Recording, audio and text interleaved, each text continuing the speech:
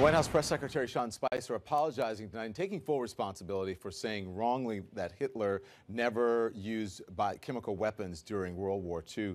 Back with me now, my panel, and I'm sure the reaction is going to be unbelievable. April, you were there in the room.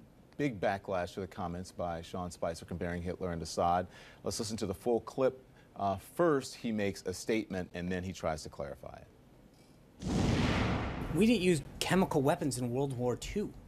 You know, you had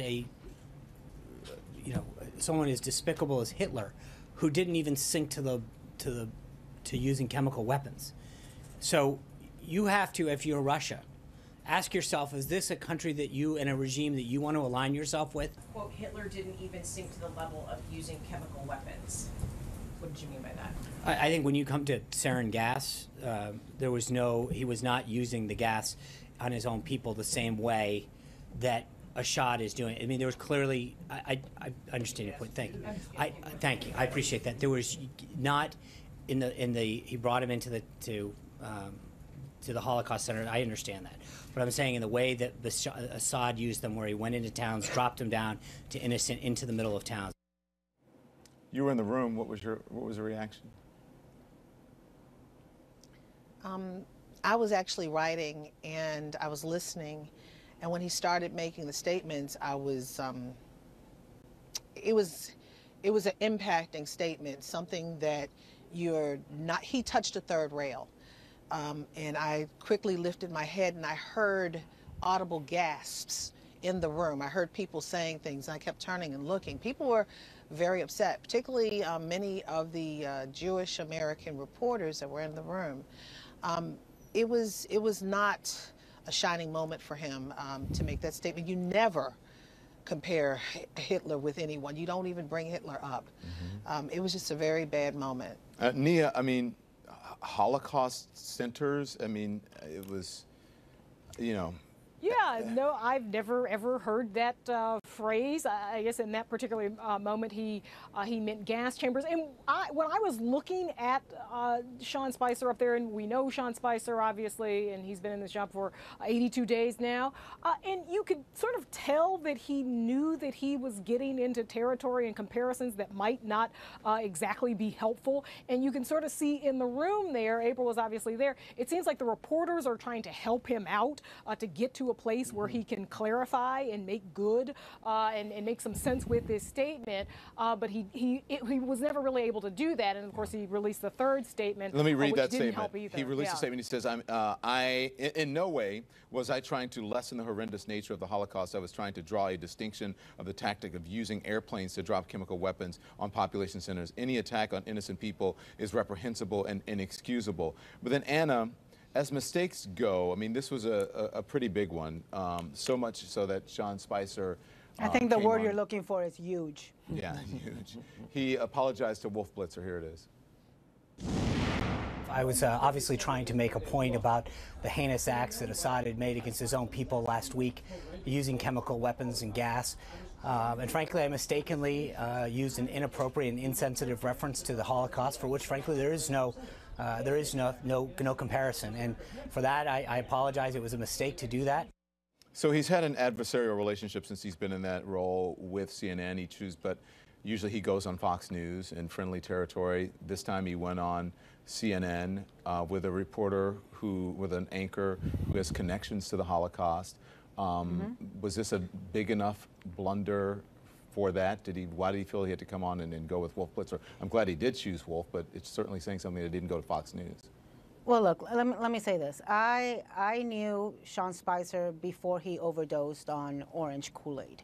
And he is not an anti-Semite. He is not a bad guy. He is a decent guy who I think is trying to do his job. I don't think the things he said were with malicious intent. He is not a Holocaust denier. That being said, you never ever make comparisons with Hitler. You never ever make comparisons with rape. Not in politics, not anywhere, not on TV. I think Sean realizes he made a very big mistake. The problem Sean has is that he's been on the job 82 days, and it's about time he starts getting his footing. I think he's developed an adversarial relationship with the press. He's become a running joke on late-night comedy shows. That is a problem for the White House press secretary who speaks on behalf of an administration and who is supposed to have a level of credibility. And let me tell you, I think April Ryan, man, girl, you should have been shaking your head at this one. Okay, listen, Alan Anna. is sitting here. Alan is biding his time. And Alan, I want to get your perspective on this because Stephen Goldstein, who's executive director of the Anne Frank Center, issued the statement that's scathing. He said, on Passover, no less, Sean Spicer has engaged in Holocaust denial, the most offensive form of fake news imaginable, by denying Hitler gassed millions of Jews to death, said executive director of the Center, Stephen Goldstein, in a statement. Spicer's statement is the most evil slur upon a group of people we have ever heard from a White House press secretary. Well, do you think he was engaging in Holocaust denial? No, and of course what this guy who claims to be the head of the Frank Center, who's a total phony, there's no such thing. It's a minor institution. It has no credibility within the Jewish community. He's constantly trying to get headlines by overblowing everything. What happened here is the guy screwed up, and he apologized, and he apologized from his heart. And I'm prepared to give him a pass on this. I'll tell you who I'm not prepared to give a pass on this, the Democratic National Committee that has immediately decided to politicize this and send out immediate tweets saying we can't tolerate anti-Semitism, even a whiff of anti-Semitism. This is the Democratic National Committee who has as its co-chairman Keith Ellison, who didn't recognize, let me finish, who didn't recognize the fact that he was working for an anti-Semite, Farrakhan. This is just hypocrisy, Alan, and I think we should not make this politics out of this. The Democrats and the Republicans. It's very emotional to you because when there's an issue, especially when it comes to politics, you bring that up, and that is, Right. you even threatened to. You said that you were going to lead the Democratic Party if they elected Keith Ellison. I understand that. So you know, maybe they have their issues, but this is something different. This is something that happened today. That ought not to be politicized. Yeah. It was a mistake. You don't make analogies to Hitler. He apologized profusely and from the heart. Let's put it behind us. Let's not let the Anne Frank people take advantage of this. Let's not let the Democrats take advantage of this. Let's understand that it was a mistake. He apologized, and let's move on. Okay, hang on. Shouldn't the person who is speaking for the highest person in the land have a grasp of history? Of course. Everyone makes mistakes, and I've heard people today make excuses for this by saying everybody makes a mistake and whatever. Yes, we all do, but not everybody is speaking for the President of the United States. I agree, but let's remember, too, this is one of the rare occasions where anybody in the Trump administration has made a full-throated, complete apology. Let's praise that when it happens to encourage it more and more. Go ahead, Jack. Is this a liability for the administration? That's not true. That's not true. No, it's not. Ben Carson made an apology for something, I think too. that, you know, those of us who have known Sean for many, many years know that there's not an anti-Semitic bone in his body. He's a very decent, honorable guy in an extremely difficult job. I mean, how would you like a, 2-hour pop quiz every single day with a bunch of people who say, I got you on the slightest mistake? And I'm not saying this was that case. I'm just saying on anything he slips on, he's got to walk on a tightrope every single day. But those of us who know him know that this was an aberration. This is not, there was no intent here. He wasn't trying to be clever. He wasn't trying to be sarcastic.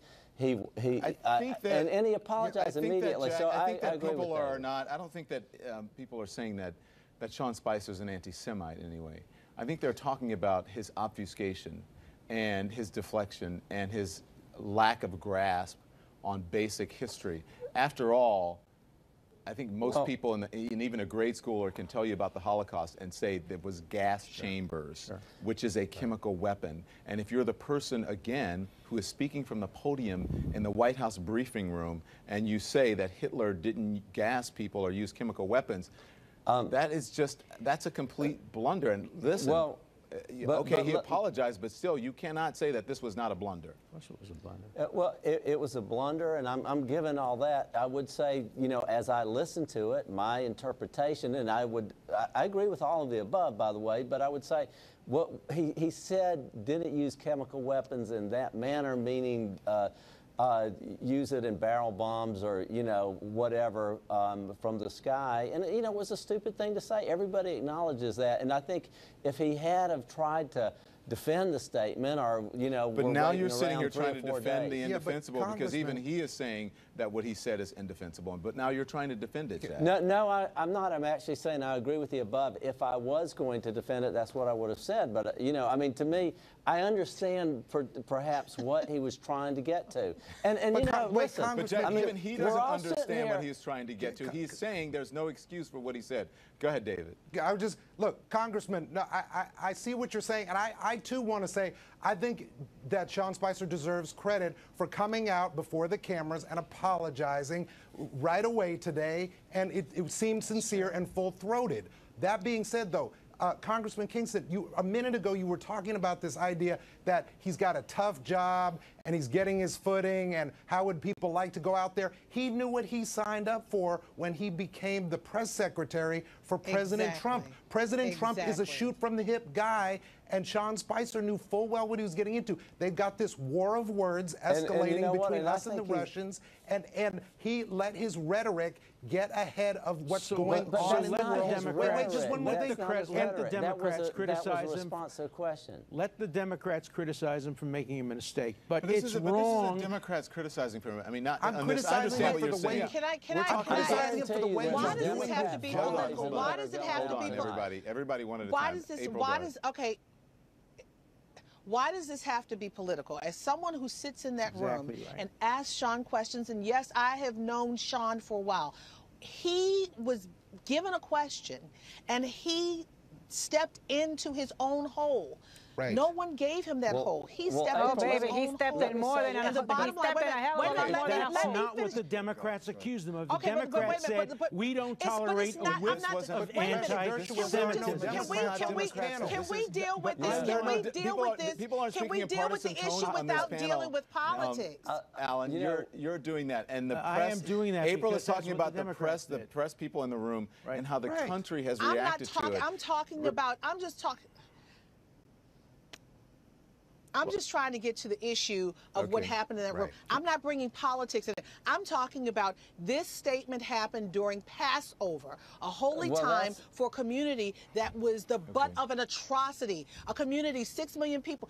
It's not about politics. It's about people who were hurt. Sean went out there realizing what he did, and he apologized. Anna, let me say respectfully, you're above politics, but you're not above April. This is April. Him. I'm sorry. April, I'm sorry. Well, I can't see who's talking. I apologize. Not all colored girls are the same, Jack.